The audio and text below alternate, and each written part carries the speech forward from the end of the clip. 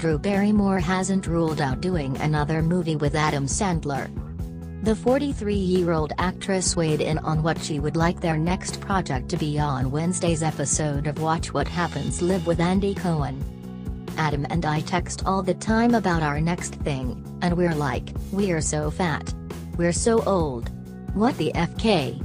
the Never Been Kissed star said. "Like, literally, the last thing I suggested to him was like on Golden Pond?" Both host Andy Cohen and fellow guest star Timothy Olyphant were all for the stars recreating the classic Katharine Hepburn and Henry Fonda film, as long as they used the original script. However, Barrymore seemed more excited about a different 80s film. "I'm into planes, trains and automobiles with me and Adam on Netflix," she said, "except I'm, like, Del Griffith. Whatever film they choose, it will uphold the star's long-running tradition. Adam and I have done a movie every 10 years, 3 decades in a row," Barrymore said. "You cannot mess with that." Fans will recall Barrymore and Sandler starred in the 1998 film The Wedding Singer, as well as the 2004 film 50 First Dates. They also appeared in the 2014 film London.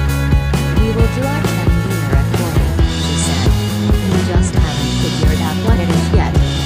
Barrymore and Sandler are currently both on Netflix. The actress stars in the Santa Clarita Diet while Sandler signed a multi-year deal with the streaming service. While a Sandler-Barrymore reunion is possible, the actress doesn't expect to revive her role in E.T. Barrymore suggested Steven Spielberg squashed the idea of a sequel long time ago.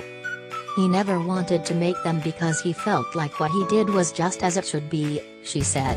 "I remember being 7 and staying at his house for the weekend. He was a godfather to me, and he said, 'No, we're never going to make a sequel. It's just as it is.'